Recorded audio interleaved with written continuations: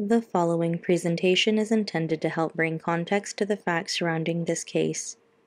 Some of the video has been edited to protect the privacy of the victims involved and to avoid the release of information that state law prohibits the Sheriff's Office from releasing.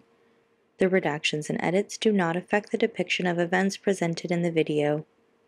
The following presentation contains a map of the location, 911 audio, body-worn camera footage, and photos of the scene.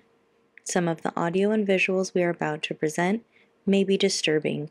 Viewer discretion is advised. On March 10, 2024 at approximately 1:10 p.m., deputies from the Kern County Sheriff's Office responded to the 200 block of East Beardsley Avenue for a report of domestic violence.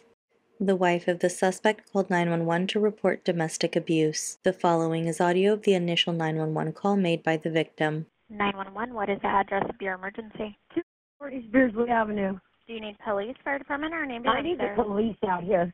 What's the problem? My husband is putting his hands on me. Okay, do you need medical attention? No, I don't. I do not need medical attention, but I need some help because I don't deserve this crap. Is he still there right now? Yeah, he's still here right now. Can you please help me? Please get a cop out here. Okay, we'll get a deputy out there as soon as we can. If something Thank changes, you. call us back. The victim called 911 a second time. The following is audio of that call. 911, what is the address of your emergency? It's 240 East Beardsley Avenue. Okay, it looks like you called before. Has something changed since Yes, the last time you called? my husband has a weapon now. Can you somebody please come out? What kind of weapon does he have? He has a gun and he has an axe. Can somebody please come out? A gun and an axe? Deputies arrived on scene at 1:13 p.m. Kern County Sheriff's Office emergency dispatchers called the victim at approximately 1:20 p.m. The following is audio of that call.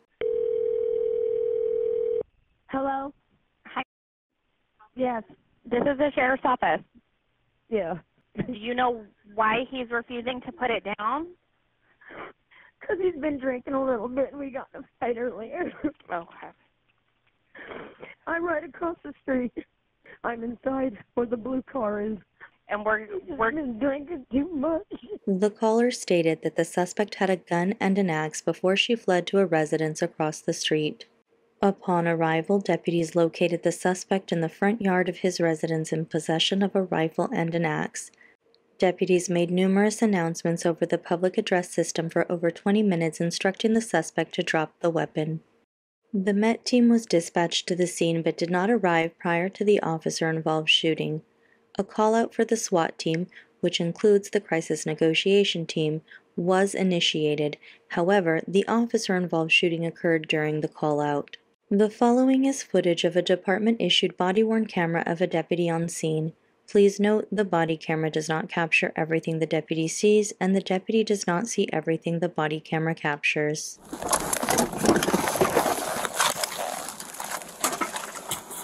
Hey, with the white shirt, put the rifle down! You with the white shirt! This is the Kern County Sheriff's Office, put the rifle down! He has a rifle in his hand.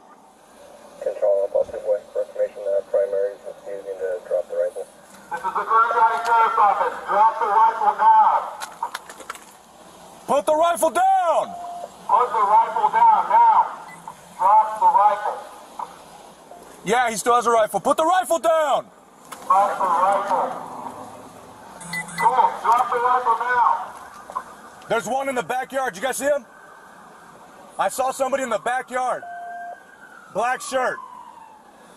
No. Additional suspect in the backyard. Hey, we just want to talk. Put the rifle down.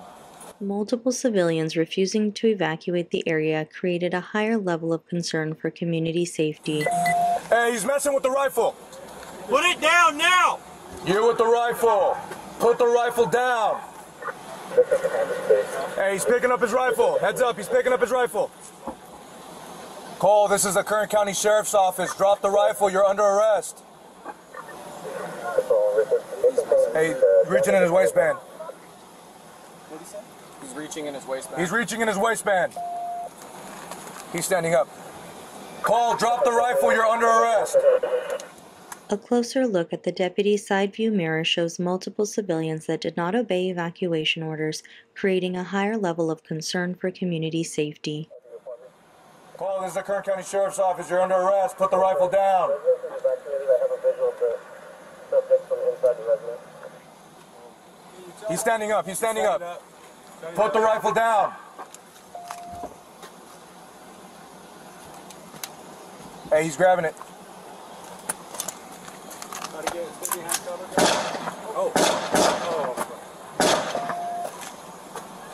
Let me see your hands. Cole, let me see your hands. Put your hands in the air. Yes, hands in the air. Back away. Back away now.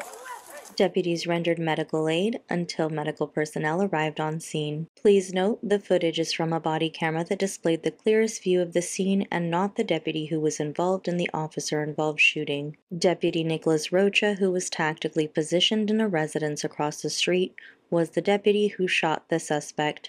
Although his body camera was activated, the view was obstructed.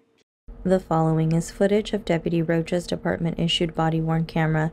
Please note the body camera does not capture everything the deputy sees, and the deputy does not see everything the body camera captures.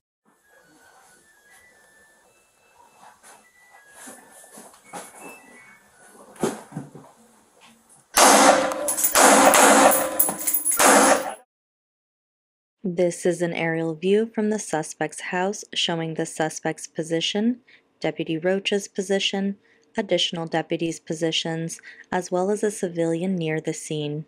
This view from the south shows the suspect's position, the deputies tactically positioned inside the residence across the street, as well as an arrest team nearby.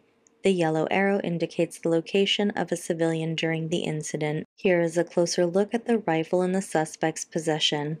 Here is a closer look at the axe that was within Cole Hughes' reach.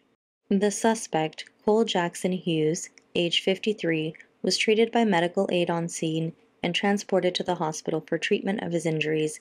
He was arrested for domestic battery, felony resisting, and brandishing a firearm. Cole Hughes succumbed to his injuries and was pronounced deceased on March 11, 2024. Homicide detectives responded to the scene to assume the investigation. Deputy Nicholas Rocha of the Kern County Sheriff's Office was placed on critical incident leave pending the completion of the investigation. Kern County Sheriff's Office detectives investigate any use of deadly force by any member of the department. The investigation has been submitted to the Kern County District Attorney's Office for criminal review. On April 4, 2024, the Kern County Sheriff's Office convened an incident review board examining the use of force in this incident. The use of force in this case was determined to be within policy.